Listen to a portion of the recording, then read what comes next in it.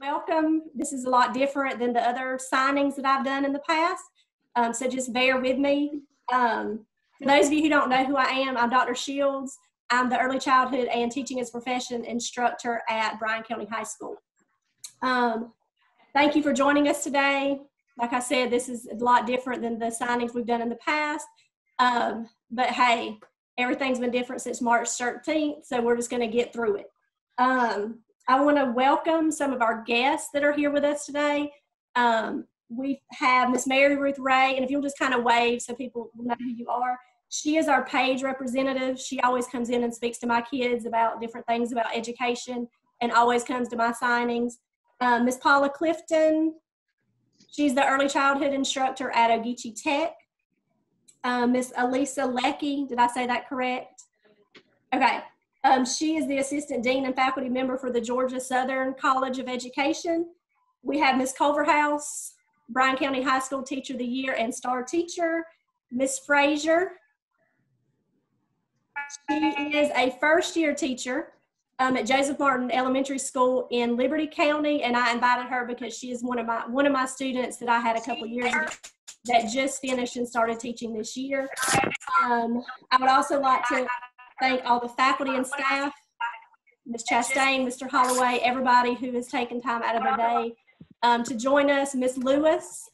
Ms. Lewis is Amber's teacher at Lanier Primary School, where she does her internship. And we have Ms. Meeks, who is Kaylee's teacher at Bryan County Middle School. And Ms. Chastain is on here because she was mentioned in Rayanna's letter, because Rayanna is not in any of the education classes, but she has chosen to become an educator, so good for her. We're going to start the program with Miss Mary Ruth. She's just going to give y'all some words of wisdom, some encouragement. She normally has great certificates for y'all through Page, but since we're doing this via Zoom, we'll get those at a later time. So thank you, everybody. Thank you, Dr. Shields, for inviting me. Can everybody hear me okay? Okay, we're good. I'm outside, obviously. If the wind gets to be an issue, y'all let me know. But so I just want to talk to the girls real quick and say, first of all, welcome to the profession. And you know what? If teaching is in your blood, you just got to do it, okay? And those of you who are on, I see the heads nodding. And so I came to education as a second career. My mama was a teacher, so I swore I'd never be one, if y'all know how that goes, right? So I actually majored in psychology. I went to work in the field of advertising, did that for a few years, and it was fun for a while. But girls, listen to me when I tell you this, okay? Because it's easy to look at other friends who are going into various businesses and professions, and it's easy to second guess yourself and say, have I done the right thing? But let me tell you, while I enjoyed my brief time in advertising, deep down, it just wasn't fulfilling. And I don't know at age 18 if that means anything to you, but it just was not deeply satisfying. And I knew deep down in my heart that I was drawn to the classroom. And when I I had to come back, go to Georgia Southern, get certified. And when I got to that classroom, it was like for the first time in my life, I was being myself, if that makes sense. It kind of, looking back on it in the business world, it felt like I was playing dress up and going to somebody else's life every day in that office. But when I got in the classroom, I knew that that was me. So I hope that means something to you. But getting a little more practical, what you're facing the next few years in college, let me just tell you this. I never met a syllabus that I didn't fear, okay?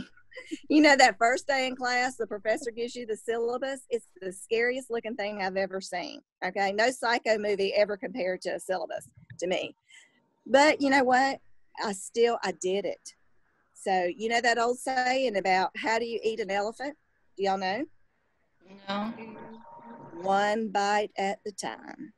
Okay, and that's how you're going to tackle that syllabus, one assignment at the time.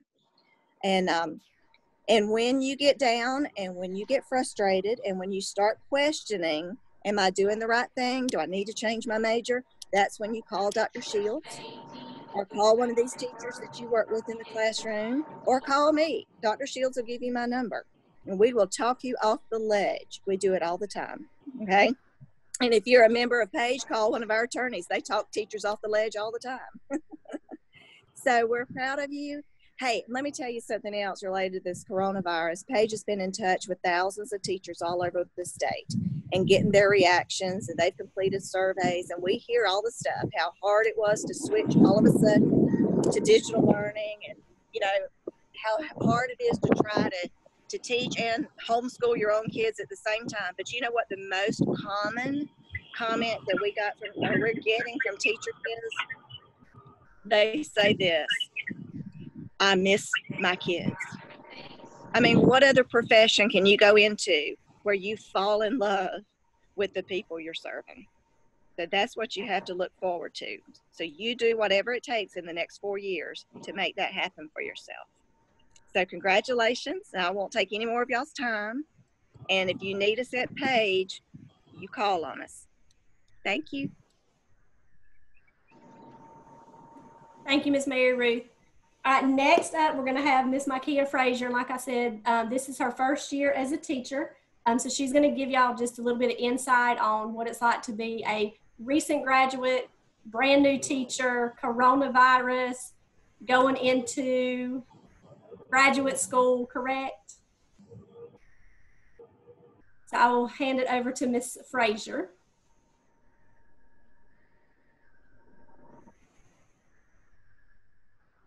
See.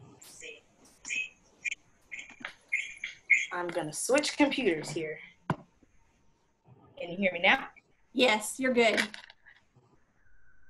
Okay, you can hear me? Yes, good. Okay, awesome. So again, hi everybody. As Dr. Shields said, I am Micaiah Frazier. I am a first-year teacher at Joseph Martin Elementary School. I teach 4th grade language arts and writing, which are 2 of my most favorite subjects. As Dr. Shields said, I went through the ECE program in high school and went on to Spelman College, and I got my Bachelor of Arts in Education. And I'm currently working on a Master of Elementary Education at Georgia Southern University. So my first year has definitely been like an experience, simply because I've had to deal with everything involving moving from seeing my students every day to now not seeing them at all. So that has been something that has completely changed my perspective of education. But what I want to just kind of get you all to know is students every day to now. So that has been something that, but what I want to just kind of get, education is a very product of a family of educators. I have aunts that are teachers. My mother has done everything in education, from being a paraprofessional to a teacher to an assistant principal, curriculum specialist. She was a middle school principal for 19 years, and this is her first year as a high school principal. So of course, I've pretty much been with her along the ride, just really understanding how education impacts our students. I have to say that I'm excited to see you all choosing your pathway in education, mainly because this is not a career that a lot of people view as one of the most noteworthy, believe it or not, although educators are literally the basis of our foundation. I've wanted to be a teacher, like I said, for as long as I can remember. I can say that with education, you definitely get out what you put in. I had the opportunity to go to my dream college, so I just want you to make sure that when you choose your institution that you're going to, you make sure it's a place where you can learn, a place where you can really thrive. As I said earlier, education is a career choice that is really frowned upon by a lot of people. I can't even recall the amount of times as a high school graduate, star student, top 3% of my class, everybody's like, are you really going to be a teacher? Yes, most definitely, because I couldn't imagine doing anything else, being anything else, because this truly has my passion. Something else I want you to know is future educators, I'm letting you know now that first and foremost, as I said earlier, education is one of those things where you're in it for the outcome, not the income. As much as I would love to be a billionaire teacher, that's just not something that's happening right now. However, I feel that the smiles that I see on my kids' faces, watching them learn something new, that makes me much more rich in many more other ways. Money could never compare to the experiences that I have with my students. As you begin your college career, I want you to remember a few things in terms of education. The first thing I want you to remember is when you go to college on your campuses, make your presence known.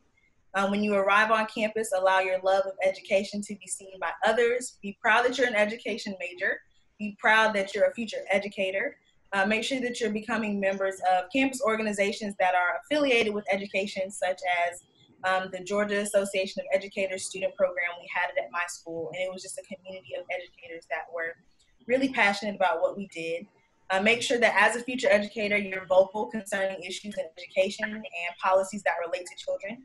As education majors, when anything comes up in education, they look to you to be the expert at all of it because, you know, that is your career field.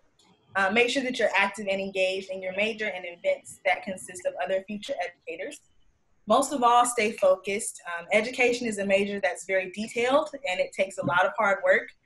Stay committed because remember, we're in it for the outcome, not the income. Many people see educators and they think that all we do all day is color and play games and play Kahoot and quizzes all day. But we're much more than that, as we know. It takes an immense amount of hard work and dedication to be an impactful educator for our students. Just be sure that you're creating community with the people that are in your classes because becoming an educator actually takes a village of people to help you along the way. And there's nothing like having a cohort member that has all the same classes, you all are doing everything together to really have someone to lean on while you're working on your career in education. In closing, I just want you to know that you're on the path to the best profession that there is. It really does not get any better than being an educator. We're the profession that makes all other professions possible, literally. You have the opportunity to change the world through students that will one day mean the world to you. As a first-year teacher, I didn't know just how much I would learn to love these children. And as we talked about earlier, now not seeing their faces every day is actually breaking my heart because I've learned to they've become literally a part of me. So that's something just to know that with what we do, we really do change the world. I challenge you to, of course, enjoy, but just stay focused and understand that your work most definitely extends beyond that 4 years on campus. This is definitely a lifetime commitment to something that's bigger than all of us, making sure that the future of our world looks how we want it to. We want to ensure that our students know that within our classrooms, they're safe, they're cared for, and we're producing citizens that will make our world a better place. As I've said before, this is just my first year, of course, crazy, but I couldn't see myself doing anything else, being anything else, because I've just been so passionate about education. If there's ever anything I can do for you, no matter what it is, anything. I've been in the place where I need lesson plans. I'm like, oh my God, I can't do this. Someone please help. So if you need lesson plans, if you need help figuring out anything, Dr. Shields has my contact information that I'm sure she won't mind giving you. Definitely let me know. I started a teacher Instagram. So if you have Instagram, follow me at Hey Miss Frazier. I document my teaching journey, which is something that's also really cool, especially now in our distance learning days. So today, just know that you're making a commitment and as a lifetime investment in the lives of children. So, you know, when you put that pen to paper saying, I am going to be an education major, I'm going to be a teacher, just know that with that commitment, you are changing the world and impacting our children. I just want you all to know I'm really proud of you, and I'm excited to see what amazing educators you will become. So, that's it. Thank you, Ms. Frazier. Next, I'm going to introduce the students to you and tell you just a little bit about them. But our first one's going to be Kaylee Bland. If you'll wave, Kaylee. Kaylee is the daughter of Gina de Cristiaforo, and I'm sorry if I mispronounced that. I apologize. She will be attending either GSU or Point University to pursue her degree in middle grades. She has chosen education because she wants to be able to make a change in the children's lives. She chose middle grade specifically because she believes middle school is an impressionable time for a child and wants to be there for those children during that time. When asked who inspired her, she named a couple of teachers that are here with us today. Kayla, do you recognize anybody that you specifically put down? Everybody. Huh? Anyone in particular, though? So she named Bennett. and Hold on. I don't know. I know it's hard to see on the Zoom. Yes. So she named her 8th grade math teacher, Miss Donaldson, who I found was at Bryan County Middle School, and I had a so she could be here with us today. And then Miss Bennett, her 9th and 12th grade high school math teacher. So that is Kaylee. Amber Nurroth is our 2nd student that's going to be signing today. She is the daughter of Wendy Nurroth and plans to attend Ageechee Technical College to study early childhood education. She has chosen education because she loves children. And then our final student is Rayanna Davidson, down in the corner. She is the daughter of Christy Davidson, and she plans to attend GSU and UGA to earn her degree in agricultural education. When asked why education, why she chose education, she said that she really never saw herself as an educator, but as she advanced through high school and in her different classes, she realized how much she liked to lead her peers. And so that's why she wants to go into education. When asked who inspired her, she named a few of BCHS's very own. Miss Chastain, of course, Miss Dyson, and Miss Martin, who I believe are all 3 here with us today. So these students each have their certificates, right, ladies? Thank you to Miss Brown and Miss Blocker. They were mailed out a week and a half ago and did not receive them, so we had to hand deliver them today. So for those of you who are not familiar, I'm just going to read off what the certificate says. So ladies, if you have them, sign them right now. If not, if you will sign them, take a picture of yourself with them and send that to me so we can get it up on social media. But the certificate says, I blank, and each certificate has the student's name already typed in it, am committing to be a successful Georgia educator. Understand that this is not a legal binding agreement, but a great way to express my commitment to my future career pathway. So again, if you'll just sign that, take a picture, send it to me, either text message or thank you, Amber, or to my email, and we'll get those up on social media. Ms. Culverhouse, who is our Teacher of the Year and Star Teacher, is going to give you some more words of encouragement. Sure. So I am in my 18th year of teaching. I too took a break in the middle of my teaching career, and I went back. I hated my break. I miss kids, I miss teaching. So I want to reiterate something Ms. Frazier said earlier. Without us, without teachers, without you being teachers, all other professions wouldn't really be possible. So you as a teacher, you have to be an expert in not only teaching and delivering a skill to students, but you have to be an expert in reading and writing and math and study skills. You have to be a nurturer.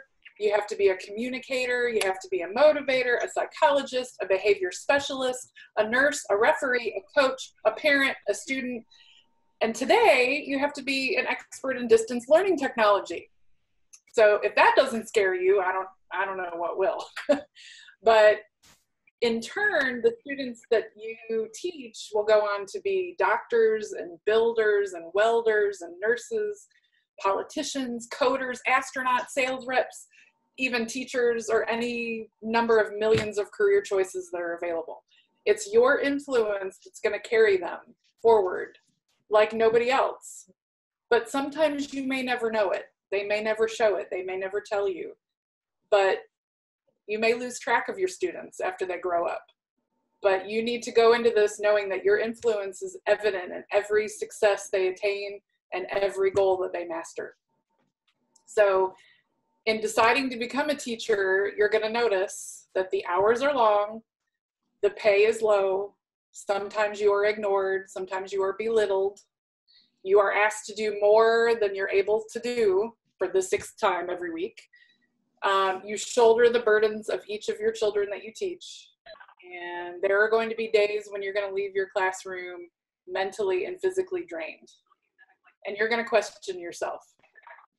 But somehow, somewhere at the end of the day, it's worth it. It's worth the sweat. It's worth the anxiety. It's worth all the effort, because your legacy lives on in every student that passes through your door. Your lessons provide the foundation. Your high expectations teach them the value of hard work. You get to nurture them during their most difficult times, and the skills they acquire from your classroom provide them with endless choices and possibilities. So I know you've probably had a teacher that inspired you. I know you have had teachers that have motivated you. And I know all of you, because I've had all of you, I know you've had a teacher who wanted you to succeed. So combine all of the traits from all of your best teachers and strive to be the most positive influence on these young people that you are going to teach. Don't teach for the money. Don't teach for the glory. And don't teach for those mythical summers off, because I'm still waiting for mine. Teach because you are the essential part of every other profession. Teach to contribute to an educated society. But mostly teach because these kids need you. They need you as their future educator. Good luck. Thank you, Ms. Culverhouse. Each of you, Amber, Kaylee, Rayanna, you will be receiving the book, Oh, the Places You'll Go by Dr. Seuss. It will be picked up, or you can pick it up when you pick up your senior items next week. Ms. Robinson is going to deliver those to the school for me tomorrow. So since we couldn't pass those books around, we actually had teachers fill out a Google form, because we love Google Forms these days. And so inside of your book, each of you have different, where teachers have sent in words of wisdom or words of encouragement for you. So be sure that you get that when you pick up your senior stuff. We wish you all the best. And before Ms. Blankenship does our closing and our final thoughts, do any of the teachers want to say anything to these future educators?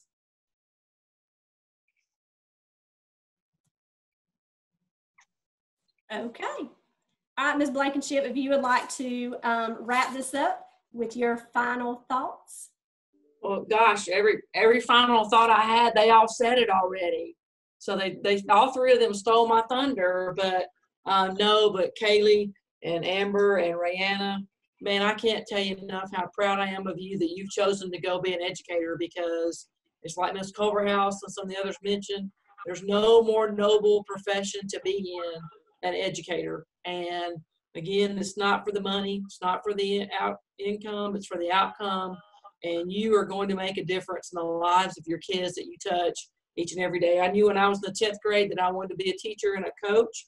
I tried to vary from that path, and I came right back to teaching because I have the opportunity to make a difference in the lives of the students that we reach out and touch. You don't ever know. You may be teaching the next president of the United States. You may be teaching the next great engineer, Kaylee, in middle school. You may be teaching Rayanna, the next farmer that creates something that helps our world. Amber, I'm not sure, I can't remember what you're going to be teaching, but I know that you're going to make a difference in the life of that kid that may make a difference in the lives of others. So it's like Ms. Culverhouse said, without teachers, all these people that do all these things, it wouldn't be possible. So as we kind of wrap it up today, I just want to give you a few thoughts to finish this up. Again, I'm just so proud of you for what you're choosing to do with your life. But I want to tell you, it's all about relationships. And the older I've gotten, and I've been doing this is my 34th year, it's all about relationships. It's about learning your kids. It's about knowing your kids. And it's not really about the A, B's, and C's, the reading, writing, and the arithmetic. It's really about knowing who those kids are and knowing about them and building those relationships. And once you've done that with your kids, they'll do anything in the world for you. But the relationship piece, I can't encourage you enough to spend time getting to know the kids, know their families, know those things. You may not like everything kids do. You may not like how they act. You may not like how they talk. You may not like the lack of effort they do. But you always have to love them. You always have to care about them. You always have to give them your very best. One of our pastors said it well one time, is you don't look at the problem, you look at the potential. You got to see through their heart, not just what's on the outside. So when you think about your kids, you're going to get all kind of kids, all different races, ethnicities. There might be poverty, they might be affluent, but it's really what's inside that makes a difference in those kids. And you're going to reach on there and you're going to touch the inside of them. You're going to make a difference forever. So I saw this the other day when I was out and about. It says, if you do something you love and are passionate about it, you'll never work a day in your life. And I think about that because when people say, where do you work? I'm like, I don't work. I go to school every day. I never go to work. It's really not a job. It's I come to school every day because that's where I find my passion. That's where I find joy and happiness, seeing that I can make a success in the lives of others. And Ms. Culverhouse mentioned that you may or may not hear back from kids. Right now, I have 2 kids that called me, as a matter of fact, this past week, keeping me updated. One has a child. He's telling me what he's doing. One's just written a book. So they came from a poverty background, but they call me and they call me mama, or they call me, their auntie. So you make a difference in the lives of kids, and there'll be some that they're going to stay in touch with you. They're going to keep up with you. So just build those relationships with the kids in your class. And the last thing I'm going to close with is one of my mentors and my great friends that somehow coerced me to be an administrator. I'm not sure what happened there. I must have had a mental moment. But she always says that her mentor told her, care about people. 3 things to remember. Care about people. Always tell the truth. Do the right thing in the right way for the right reasons. And if you can do those 3 things, the impact that you're going to make, like Ms. Culverhouse said, you're leaving a legacy with every one of those students that you reach out to. You have a great network of teachers here that are for you. If you have questions, concerns, help, we're all here to help you. So I'm very, very proud of you, and I'm excited to see what the future holds for you, where you end up, and who knows, you may be back at Bryan County High School. So you never know. Miss Chastain, you better watch out. She said she's coming for you. So, but anyway, but congratulations to you. It's an honor to be here with you today, and a privilege to see future educators. Never take your job lightly, because it is one of the most important jobs that there ever is. So thank you, Dr. Shields, for letting me be part of your celebration today. All right. Well, if y'all don't have any more words of encouragement, I would like to thank you all for being here today. I know that it is past our 3 o'clock time. Miss Donaldson, thank you so much for being here with us. Amber, Kaylee, Rayanna, we will see y'all at graduation.